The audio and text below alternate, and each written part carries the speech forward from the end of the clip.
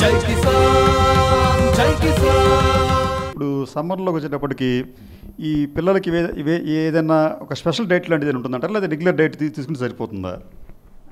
సమ్మర్లో ఏంటంటే రెగ్యులర్గా ఏమన్నా డీప్ ఫ్రైడ్ ఫుడ్స్ లాంటివి తీసుకున్నా, స్పైసీ ఫుడ్స్ లాంటివి తీసుకున్నా ఎక్స్టర్నల్గా ఉన్న టెంపరేచరు, అలాగే ఈ డీప్ ఫ్రైడ్ ఫుడ్స్ వల్ల బాడీలో జనరేట్ అయ్యే టెంపరేచరు ఓవరాల్గా ఎక్కువగా హీట్ అనేది జరుగుతూ ఉంటుంది. హీట్గా ఉండడం, బాడీ టెంపరేచర్స్ పెరగడం లాంటివి జరుగుతుంది.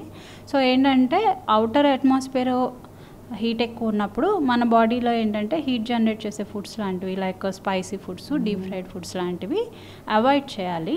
వాటర్ కంటెంట్ ఉండే foods, fruits, vegetables, lassi, butter milk లాంటివి తీసుకోవాలి.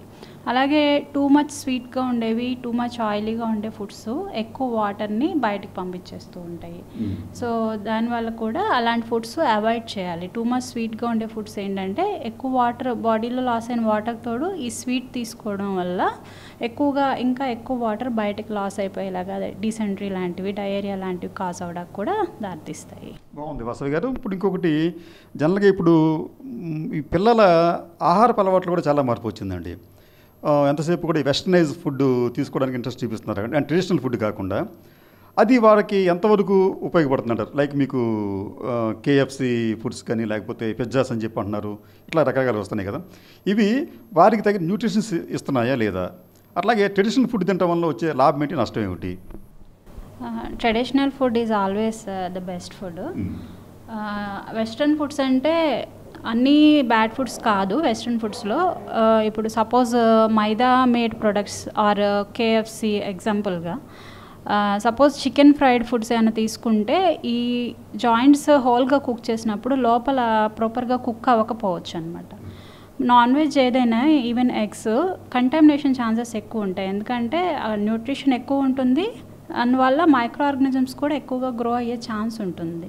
సో అలాంటి ఫుడ్ ప్రాపర్గా కుక్ అవ్వకుండా తీసుకుంటే food born diseases, food contamination chances ఎక్కువ ఉంటాయి. So it is not good యాక్చువల్గా. అలాగే మైదా సంబంధించి మైదా is completely lack of nutrition, only which gives calories. So అలాంటి ఫుడ్ అనేది ఎక్కువగా ఇంక్లూడ్ చేసుకుంటే మాత్రము హెల్దీ న్యూట్రిషన్ అనేది రీప్లేస్ అయిపోతూ ఉంటుంది లో న్యూట్రిషన్ ఫుడ్తో. దానివల్ల కూడా ఏంటంటే ఇమ్యూనిటీ అనేది తగ్గడం జరుగుతూ ఉంటుంది. అదొకటి. ఇప్పుడు అట్లాగే నాన్ వెజ్ అనేది కూడా కాస్త ఇళ్లలో కూడా ఆప్యాయంగా పెడుతున్నారు, ఎక్కువగా పెడుతున్నారు. ముఖ్యంగా ఎక్కువగా వాడుతున్న చికెన్ వాడుతున్నారండి. ఇది వారికి ఎంతవరకు, వాళ్ళ గ్రోత్కి ఎంతవరకు ఉపయోగపడే అవకాశం ఉందంటారు? నాన్ వెజ్ చిల్డ్రన్లో గ్రోత్కి యూస్ అవుతుంది, కానీ ఏంటంటే బాగా చిన్నపిల్లలకు మాత్రము ఎక్కువగా నాన్ వెజ్ ఇవ్వాల్సిన అవసరం లేదు. వీక్లీ వన్స్ అలా సరిపోతుంది. కొంచెం అడల్సెన్స్ వాళ్ళకి weekly twice or thrice, and that depends. వాళ్ళు ఒకవేళ బాగా యాక్టివిటీలో, స్పోర్ట్స్లో అలా ఉన్న వాళ్ళు అయితే ఎక్కువ నాన్ వెజ్ తీసుకోవచ్చు. Otherwise weekly once or twice with small portions non veg enough. కానీ ఆ కుకింగ్ అనేది ఏంటంటే ట్రెడిషనల్ మెథడ్ అయితే బాగుంటుంది. ఇలా ఒక డీప్ ఫ్రైడ్గా ఆర్ మనం మైదా లాంటివి యాడ్ చేసి చేసేవి లాంటివి కాకుండా అయితే, మంచూరియా టైప్ లాగా కాకుండా అయితే హెల్తీగా ఉంటుంది. చివరిగానండి, ఇప్పుడు 3 సంవత్సరాల్లో పిల్లలకి ఈ వేసవి కాలంలో వారి డైట్ విషయంలో కానీ, లేకపోతే డిహైడ్రేషన్ విషయంలో కానీ ఎటువంటి ప్రికాషన్స్ ఆ తల్లిదండ్రులు తీసుకోవాలి 3 ఏళ్లలోపు పిల్లలకైతే? ఎర్లియర్గా చెప్పుకున్నట్టుగా వాటర్ లాస్ అనేది జరుగుతూ ఉంటుంది. సో ఎక్కువగా ఏంటంటే హీట్కి ఎక్కువ ఎక్స్పోజ్ అవ్వకుండా చూసుకోవాలి.